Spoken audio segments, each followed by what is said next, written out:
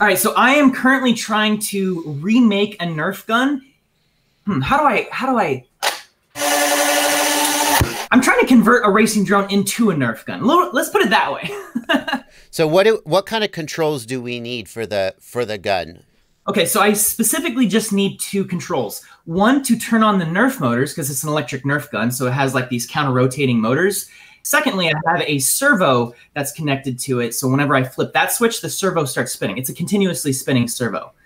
And servo setup on Betaflight is kind of a pain in the ass, but actually you already got the servos working before you called me, right? Thanks to your videos. Oh. Dude, resource remapping was like so confusing to me. The whole like flight controller in general is super confusing, but I feel like through this whole process, I understand how flight controllers work now and what all the different like pins and pads do. Yeah. And so powerful. Resource remapping is the most powerful feature of Betaflight that so many people don't know exists. Because you can literally just make your flight controller do almost, but not quite everything. Yeah, so what I ended up doing was I took the LED strip pad, the LED underscore strip pad, and I remapped that to be a servo, and then the servos tab in Betaflight, I just hit that to be on my aux3 switch. It was surprisingly easy, and then it just worked. Which almost never happens in anything I do. Nothing ever just works. So then the next thing you got to do is you got to drive the motor. And like the most obvious way to do that would be to use something like a reel pit. But you don't have a reel pit, right?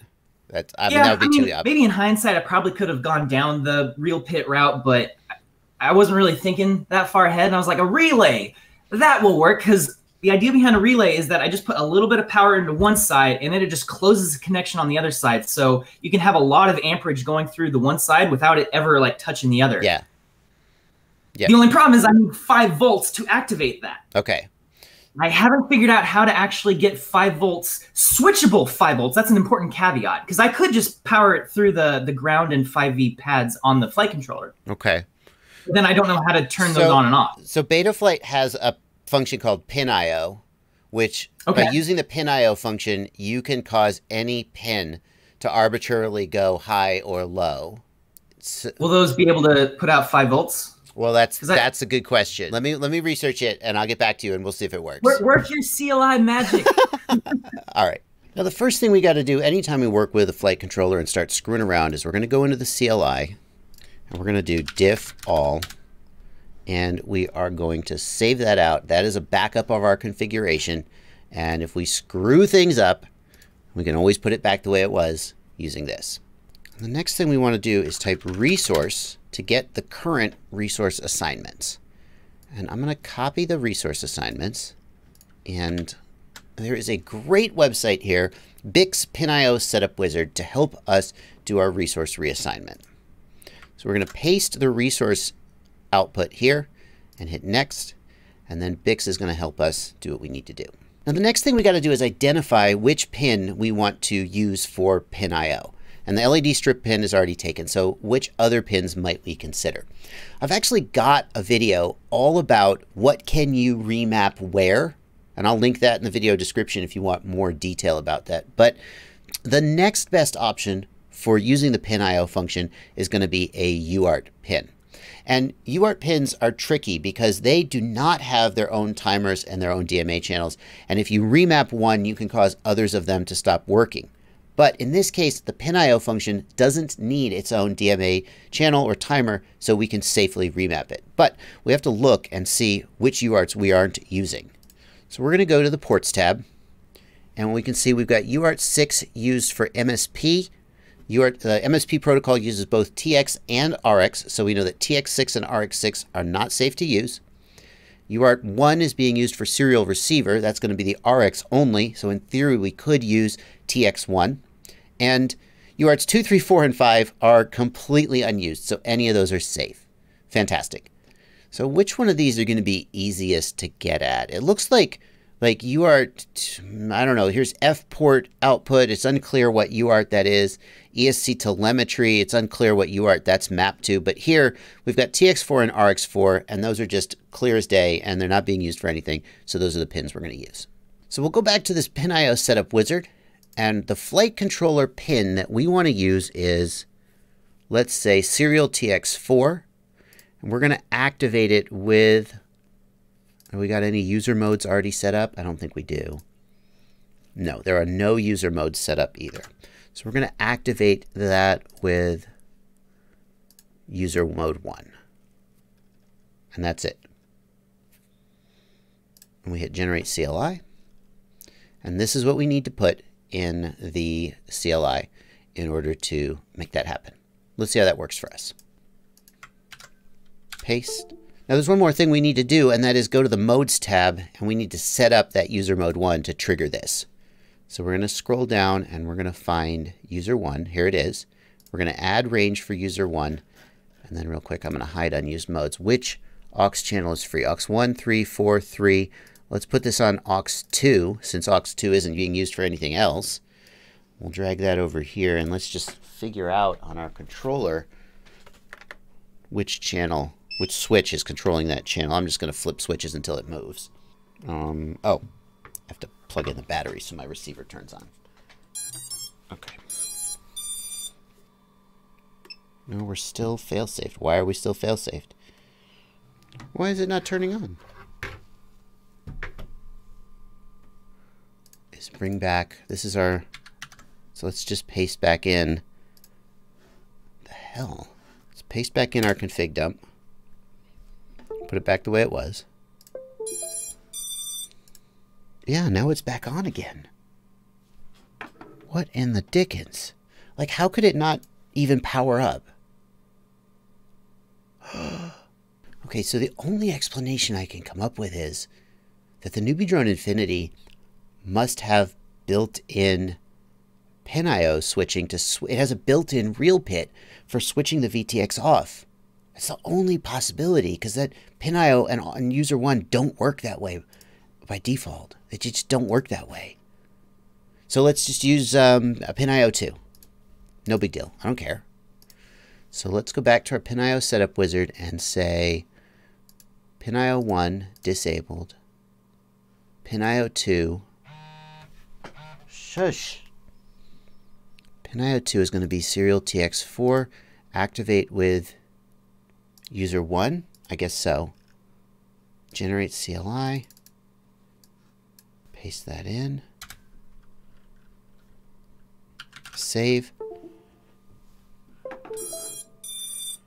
Okay, so now when we flip this switch, we should get positive voltage on TX4, and when the switch is off, TX4 should go to 0 volts. Let's check that. Ground and TX4. Here's the problem.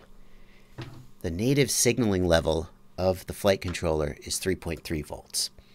So we're getting, it's doing what it's supposed to do, but we're only getting 3.3 volts out of it. And that would be enough to trigger a real pit, but it is not enough to trigger the FET that Wren just had in his closet somewhere and built a relay out of. So we need to get 5 volts out of this guy, and that's tricky because there is nothing on this flight controller that will switch 5 volts, except for one thing. You see, the buzzer pads on a flight controller are switched 5 volts. Sort of. Actually, on the buzzer pads, the buzzer plus is just a 5 volt output. It's not switched at all. The way the buzzer works, and I'm not 100% sure why, it has something to do with the type of transistor that they use to switch it. On the buzzer, the negative pad is switched. And what that means is that it can switch any voltage. The positive voltage could be 5 volts, could be, well, obviously there's an upper limit, but we can definitely switch 5 volts with the buzzer minus pad. But there's a problem. There's still a problem. Because what does the buzzer do when you switch the buzzer on and off? Well, let's try it. When we activate the buzzer, we should see between plus and minus. Yeah. You see how that voltage is like all over the place? The reason for that is that when you trigger the buzzer, it doesn't go beep. It goes beep, beep, beep, beep, beep, beep, beep, beep. And that's no good if what you're trying to do is drive a motor. So here's what I want to figure out. Turn the buzzer off. Can we use the pin IO function to override the normal function of the beeper? And instead of activating the beeper mode and having it go beep, beep, beep, beep, beep, could we just use the pin IO function to trigger the buzzer to just turn on and off with a switch? I think we can. Let's see if it works. What we want is pin IO 2. The FC pin we want to use is beeper 1, and we're going to activate it with user 1. But just to be clear, we are not activating the beeper mode. We are directly controlling the pin itself. I think this is going to work. I think this is going to work. Moment of truth. I'm so excited right now. I really am. Fuck yeah. I got it. I fucking got it. I fucking got it. I got it, dude. It works. It works. It works really well. That's amazing. Where it was yesterday, all the wires were just strung out, but like the fact that like I was able to flip a switch and it turned on was amazing. So then I spent I see the relay there. That's the relay on the side. Yeah, so yeah, up close. So you see the buck converter right here. The BEC is basically taking my 6S voltage down to 5 volts. Because the Nerf motors are running at 5 volts, as is the servo. That's just coincidence to needing 5 volts for the relay. Yeah. I mean, the relay could be switching any voltage. It just so happens, but it's signaled with 5 volts, and that's the key thing. Yeah. Sorry, I just turned on my remote, and I'm plugging in the drone. Okay. Okay. Works so far. Props on for safety. So, oh, yeah. I probably shouldn't have it right next to my eyeball. Okay, so I'm going to flip this switch right here on the corner. Is the servo like doing the trigger too? I'm going to turn on that as well, so you'll see. So, all right, motor's on. Now servo on. Unreal, man. That's awesome. That's awesome. I can't wait to see the video. I can't wait to see the video. All right. Well, dude, suffice it to say, not that Quarter Crew needs a boost from me, but suffice it to say there'll be a link in the video description to your final video. And it's been a real pleasure. It's been a real pleasure getting to meet you and help you out and work with you. Likewise. Also, can I just point out real quick? It's a little bizarre chatting with you like this because is this the same camera setup you use for your videos? Yeah. Okay, but it's the fact that it's the same angle makes me feel like I'm just watching one of your videos, except your video is talking back to me. It's really bizarre and kind of cool. Yeah, man. Thank you so much for getting me to this point. Like, honestly, you kind of swooped in and saved the day. I think I might have called you Drone Jesus on camera at some point. I can't wait to see the episode. And as promised, there's a link to that video on Quarter Crew's channel right now, down in the video description. If you came here from that video, first of all, welcome. Glad to have you here. If it's your first time on my channel, this is kind of a weird video for you to see as your first video of mine. It's super nerdy and technical, and yeah, I do that. But I also do flight videos, vlogs. I'm very beginner focused, despite the fact that this video may not leave you with that impression. So I hope you didn't get turned off. I mean, you're here at the end of the video. You must not have gotten too turned off. I'll put some links to some of my favorite other videos of mine that I think maybe give you a little better sense of other things the channel's about down in the video description. Check them out. Thanks so much. And as always, as I say at the end of my videos, happy flying.